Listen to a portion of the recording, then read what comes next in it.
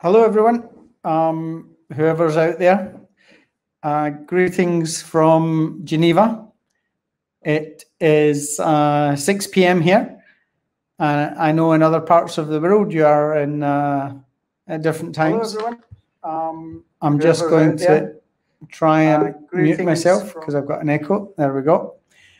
So this is the GEO Group on Earth Observations track.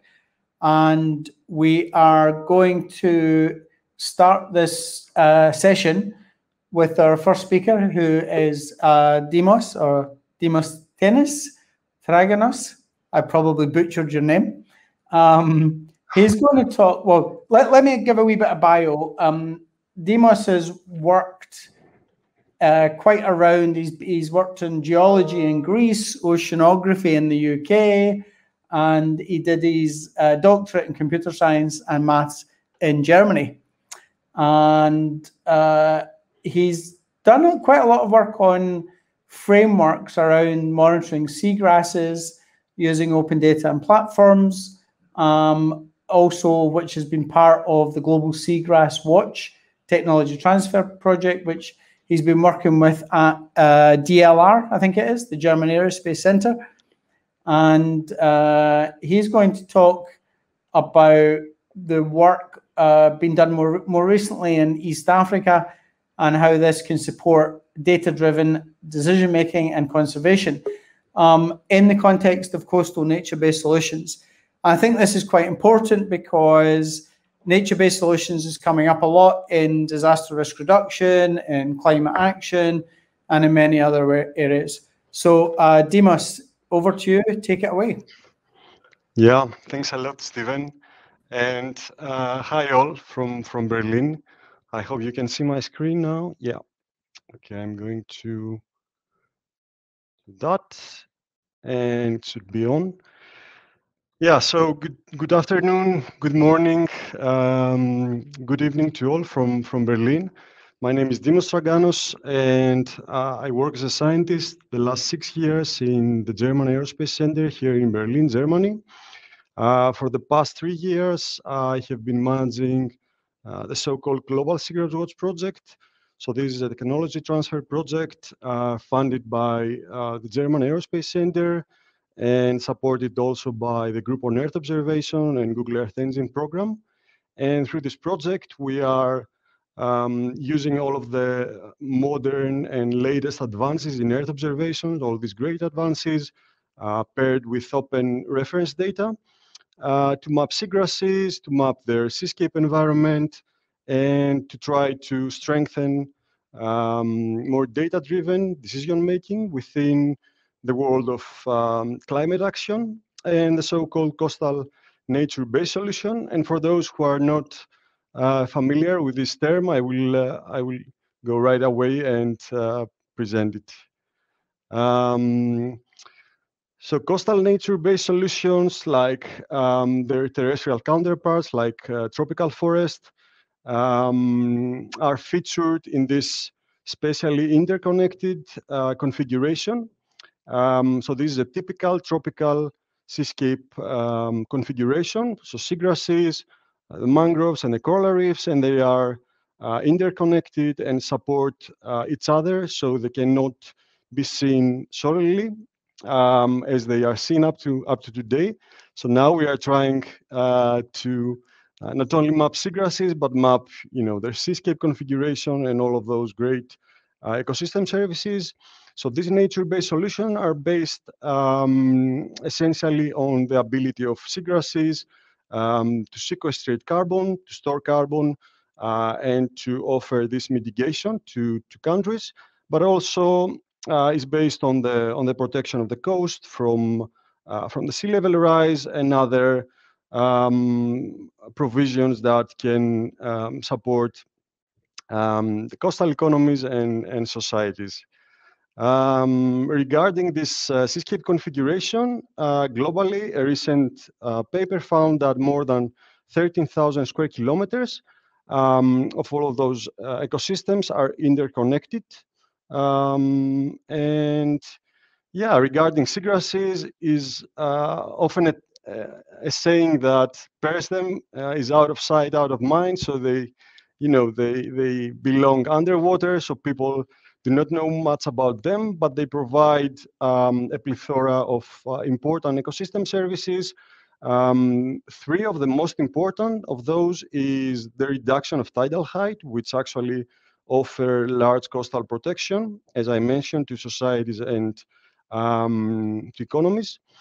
The second one is, of course, the carbon sequestration, which is actually 1/5 of what our global oceans absorb per year. And another important ecosystem service is the fact that seagrasses and the provisioning of nursery and breeding grounds to fish connects to 1/5 again of the global fisheries. So you can imagine how important all of those ecosystem services are. Now, regarding the carbon sequestration capacity, which is also connected to the context of today's talk, seagrasses are seen as a blue carbon powerhouse. The blue carbon term relates to the fact that seagrasses, of course, belong to the marine environment, and seagrasses, as you can see, can actually sequestrate up to 10 times more carbon than the tropical forests. And yeah, this important ecosystem service is yet overlooked by countries, by governments, and what we are trying through our project is to improve that capacity of countries to mitigate carbon. Regarding the carbon sequestration capacity, again, today 12 countries have recognized explicitly seagrasses in their so-called nationally determined contributions. And this is very important because other countries can learn and can also integrate them. And seagrasses are not only seen as a part of these mitigation actions, but are also seen as part of adaptation actions, which are related more to the coastal protection ecosystem service of seagrasses.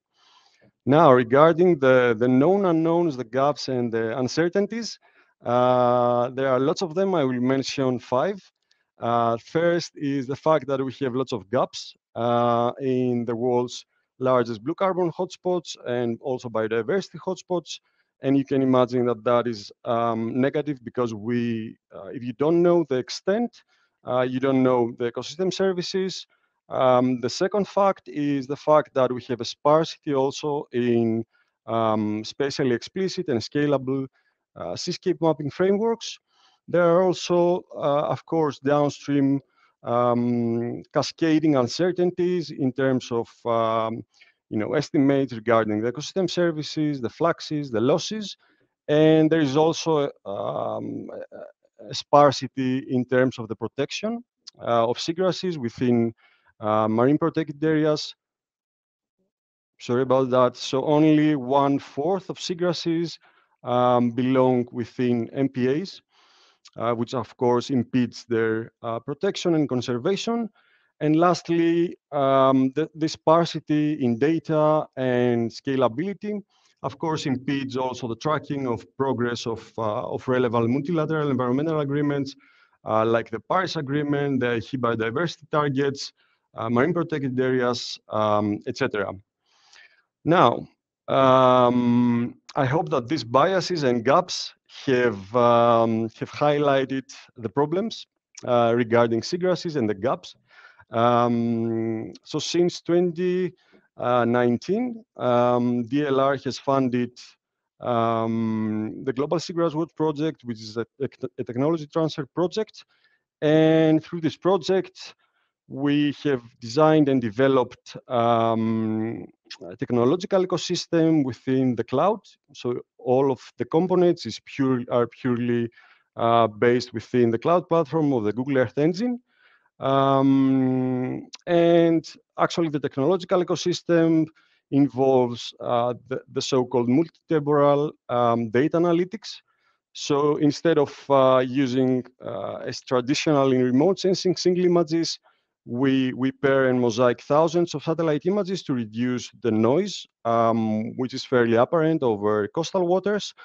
We also use and employ machine learning, and we calibrate and validate all of the above with big open reference data. And so this is the technological ecosystem. That is what goes into our cloud native scalable framework. And what goes out as an output is first, of course, the extent of seagrasses, of corals, of mangroves, bathymetry, health, at lots of scales, from the national scale to the regional, and hopefully someday to the global. The extent gives us, of course, very solid basis to quantify and restrict the biases regarding all of the commodities, all of those ecosystem services, the carbon, the biodiversity, the fish stocks. These are relevant, again, to decision making for the environmental agreements, and they also pair to, they can also enforce transparency in carbon crediting frameworks, which are mainly using credits based on mangroves and tropical forests, but hopefully with our work, we can also inform more data-driven and transparent coastal-related carbon credits. Now, regarding the case study that will showcase all of our developments, this is of East Africa. So East Africa was a previously unmapped region for seagrasses. It's a largely carbon and biodiversity hotspot. So this study area was more than 120,000 square kilometers from 0 to 15 meters of depth. And for this endeavor, we used more than 28,000 Sentinel-2 surface reflectance data. So these are atmospherically corrected data, all available within the cloud. So we ran the multi-temporal analytics, and I will show you the result later on. And we had this data cube. We also used a combination of image annotated and available high quality and accuracy reference data points. Of course, these are needed to calibrate the machine learning in the heart of the classification system.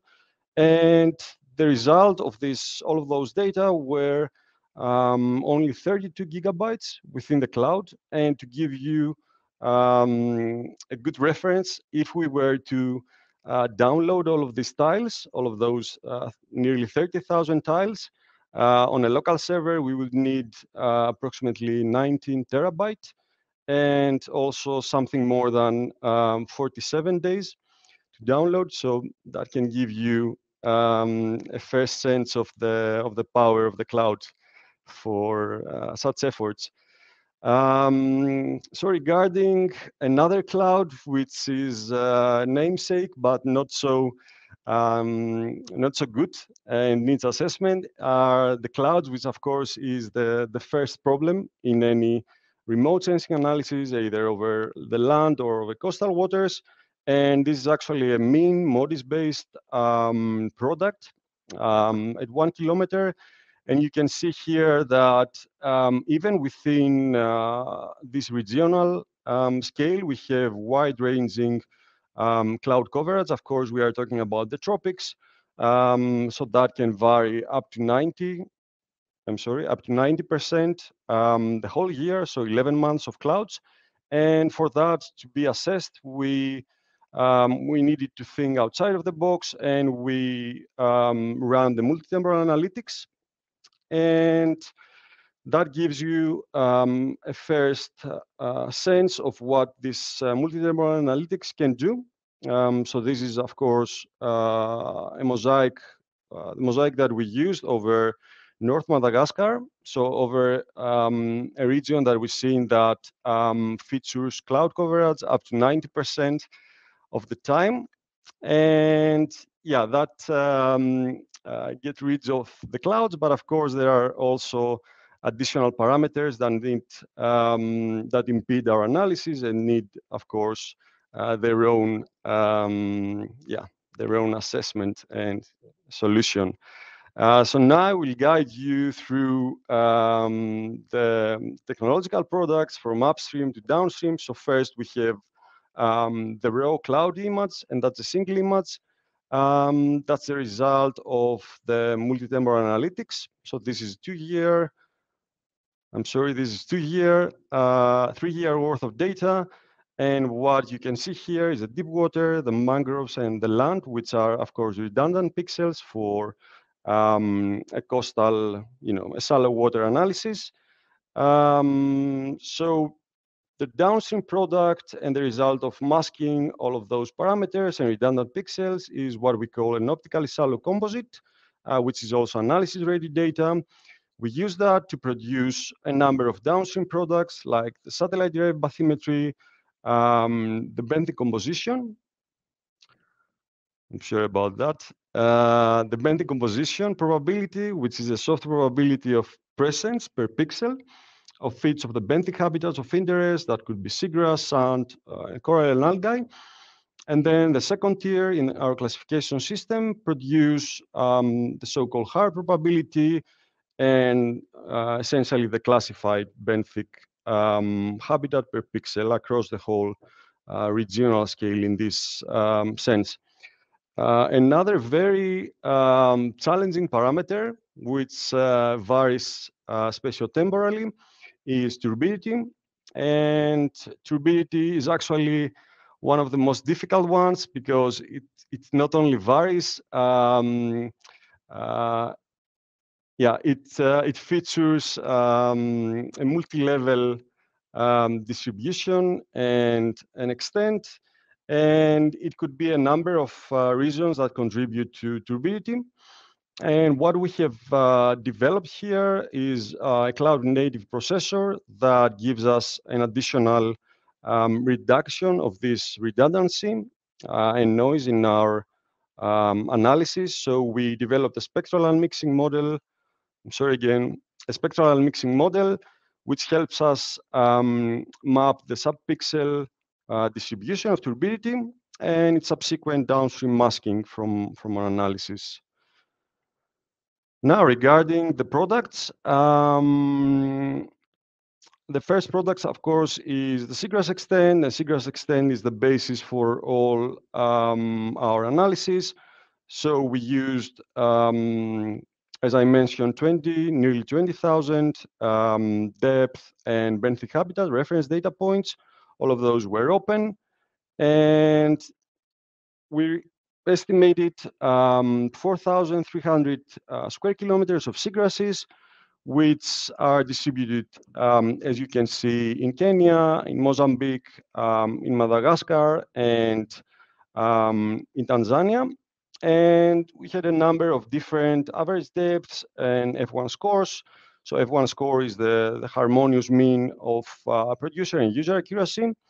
And as you can see, this varies from 44 to 70%, which shows you how difficult is currently such a mapping accuracy. So at the moment, we are trying to increase the mapping accuracy because, as you can imagine, this is very important downstream for any use of these mapping products for decision making.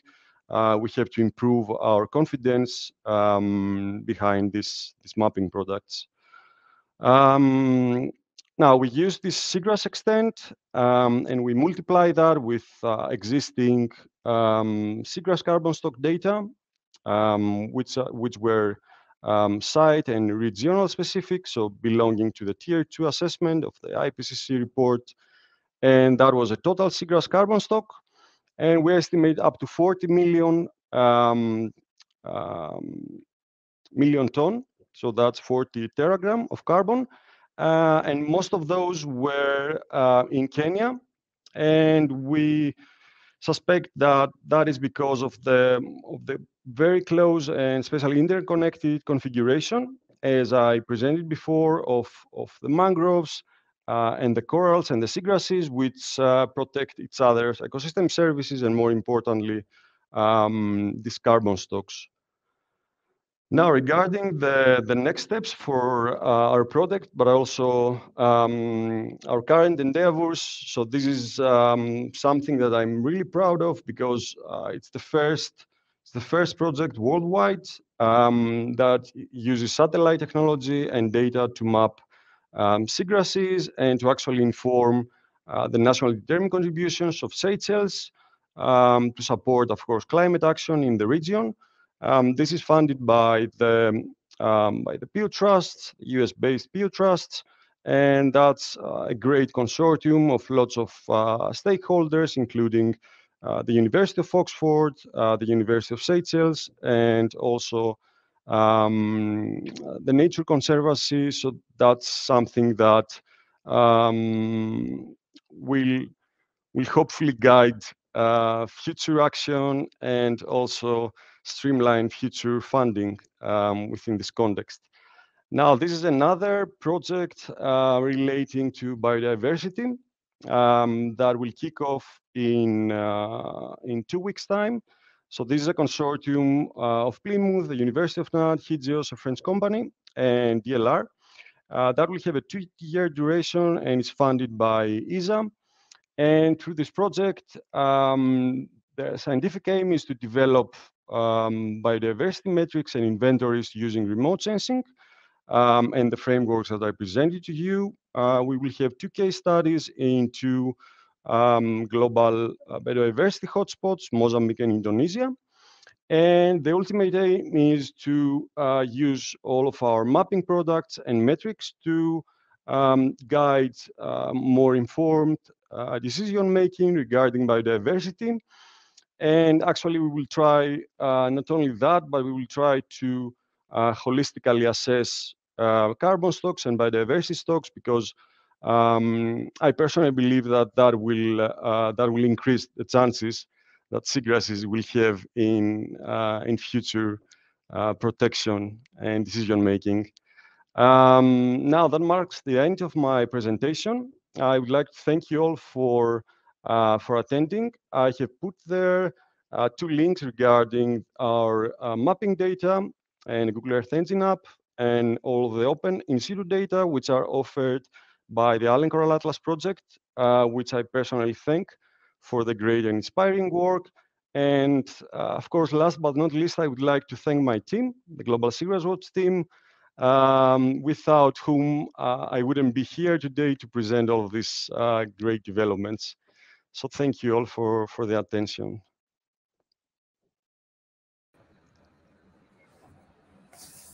Thank you, Demos. Can you see me again?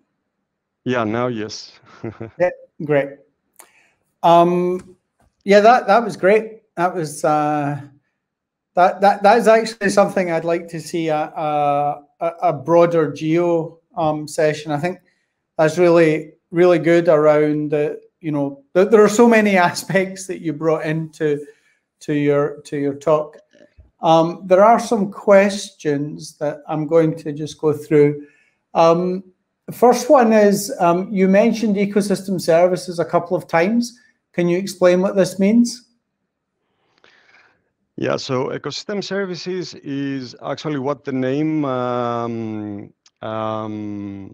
describes, is services that are not only offered to the environment, but also to humans.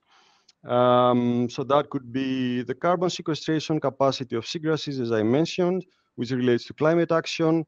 That relates also to nursery and feeding grounds. So seagrasses provide protection, nursery and feeding grounds to fish, to 1/5 of the largest fisheries. Also, they reduce the sea level rise because they have the ability to capture sediment in the water column, and that reduces, you know, the sea level rise and its rate. And it's actually a great umbrella term to, you know, quantify and try to increase the protection and conservation of seagrasses. Yeah, hopefully that answers the question. Thank you. The next one is also linked to the sequestration point. And it says, what's the big difference or differences between blue carbon and other types of sequestration? Yeah, very good question. So regarding the environment and natural ecosystems, we have, of course, green carbon, which is related to all the terrestrial ecosystems and to mainly forests. But back in 2009, scientists have established the consensus that ecosystems like seagrasses and mangroves and tidal floods can also absorb carbon, and not only that, they are much more efficient in sequestrating and absorbing it because they have the roots, and the roots are much greater than those of forests.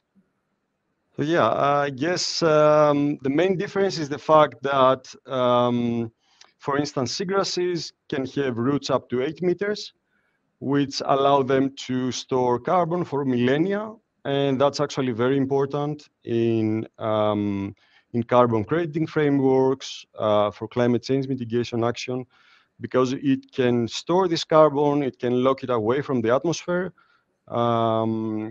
and that comes in contrast to the forests that have only up to perhaps 1 meter or so. Okay. So there's two other questions. I'll just go through them quickly to get us back on track with time. One is, where do you source the reference data points? So yeah, the reference data points is a combination of data annotation that we do in-house. So we use the very same data, the multi-temporal composite, to design reference data based on photo interpretation. Of course, that has its own biases. Because you induce the bias of the level of experience of the Earth observation expert that designs the data. And the other source is the Allen Coral Atlas, which is a global mapping project, another great consortium that maps corals. And they have streamlined a huge effort, a global effort to collect in situ data, and we also use that. Yeah. So it would be interesting to speak more, because GEO is developing an in situ data strategy at the moment, which is obviously a global, so it's not just ESA working in Africa or other places, but it's like other agencies. So that might be quite interesting for you. I think on the other side, it would also be interesting for the people putting together that strategy. And the final question is also from me. I just wanted to know, the work that you're doing on the biodiversity, does it link to GeoBond or specifically marine bond, MBond? Not that I know of, but I would be very happy to to discuss with anyone interested in that context, because it's something that we are very ambitious, but we know that it's very new. So what we are trying to do, and it's also for an important cause, inform the European Union agenda for biodiversity. So yeah, I'm very open to any kind of discussions and collaboration. So I have put I can put in the chat my my email. Perfect. And my contact details. Yeah. Great. Okay, so Evaristo, one of my very small handful of Greek words, and we will now move to our next speaker. Thanks a lot, Dimas. Thank you, Stephen. So our next speaker is, it seems to be the